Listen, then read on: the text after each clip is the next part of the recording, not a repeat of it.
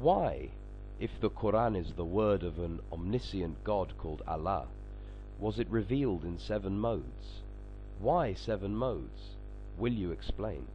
This is a question that every thinking and inquiring mind should ask, whether they are believers or unbelievers.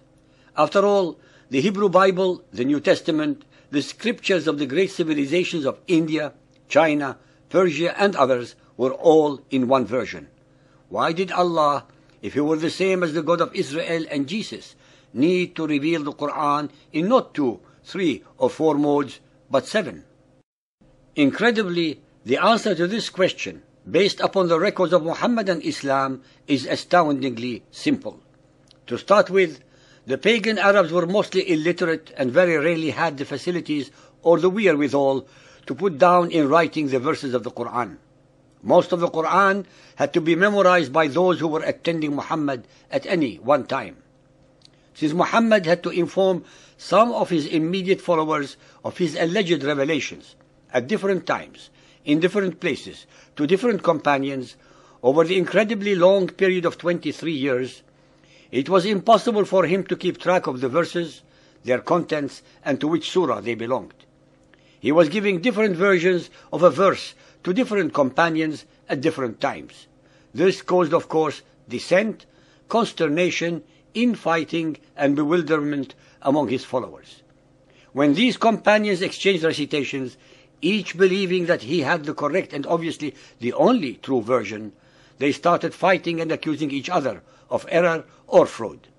They of course had no other recourse but to ask Muhammad for the true version. When Muhammad heard the 2 or more versions, he told them that all are correct. Muhammad escaped this dilemma by informing his gullible and ignorant followers that the Qur'an was revealed in 7 different ways, modes, versions, or dialects.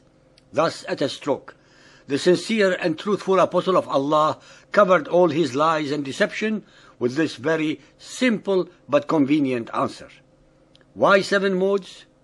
Because 7 is a holy number in the Bible, and hence Muhammad used it incessantly in the Qur'an and Hadith. Allah, who gave the Torah to Moses in only one form, had to give the glorious and inimitable Qur'an in 7 different ways. Our listeners should be reminded that many of the memorizers of the Qur'an perished in the earliest battles of Muhammad and Islam, before the Qur'an was finally collated and collected in book form. Hence, even according to the Hadiths, innumerable verses were lost in that way as well as in other ways, as detailed in our compilation of the Qur'an, chapter 36. Sahih Muslim Hadith 1787, narrated by Ubay ibn Ka'b. I was in the mosque when a man entered and prayed and recited the Qur'an in a style to which I objected. Then another man entered the mosque and recited in a style different from that of his companion. When we had finished the prayer, we all went to Allah's Messenger and said to him, "This man recited in a style to which I objected, and the other entered and recited in a style different from that of his companion." The Messenger of Allah asked them to recite, so they recited.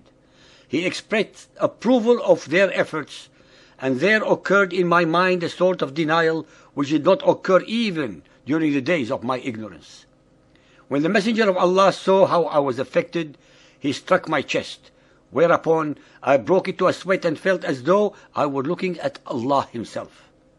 He said to me, "Obey, a message was sent to me to recite the Qur'an in one dialect." And I replied, "Make things easy for my people."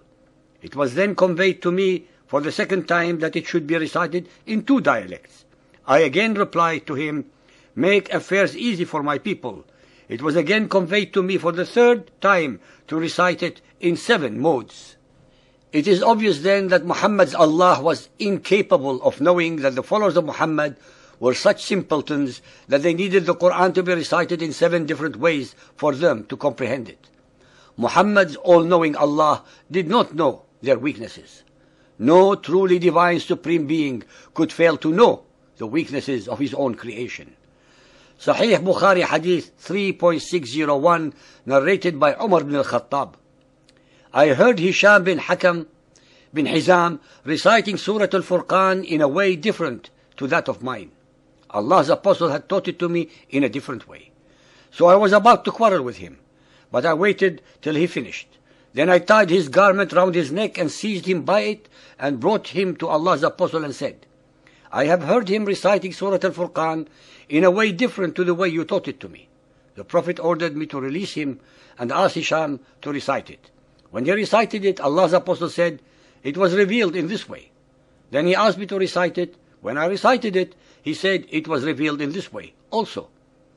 The Qur'an has been revealed in 7 different ways, so recite it in the way that is easier for you. Sahih Bukhari Hadith 4.442, narrated by Ibn Abbas.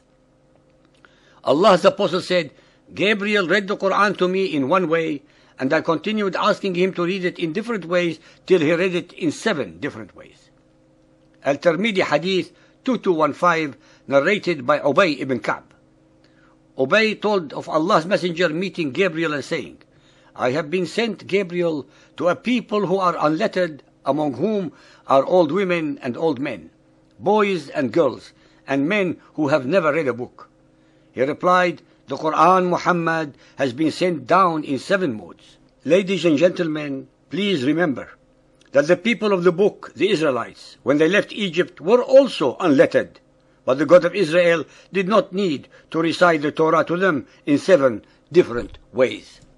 It was exactly because of these various versions of the Qur'an that Uthman bin Affan, the 3rd Khalifa, allowed only one Qur'an to exist by burning the 6 other versions. Since Muhammad accepted and allowed the 7 variations of the Qur'an as agreed upon with Allah through Gabriel, no mortal should have had the right to burn any of them, as each one was supposedly divine. This unilateral act of his caused a rebellion and dissension among the Arabs that ended with his murder. This sacrilegious act nullifies the unfounded and totally spurious claims of the followers of Muhammad that the Qur'an was never changed or tampered with. In defiance of the reports in most of the books written by the earlier Muhammadan exegetes that show otherwise. All the above illogical, sacrilegious and unacceptable anomalies can be instantly resolved when our listeners realize that the Qur'an in its entirety is a product of Muhammad's imagination, his own alter ego, but cleverly projected into the unsuspecting mouth of Allah, the supreme rock god of the Quraysh, thus giving his alleged revelations the authority of divine sanctity.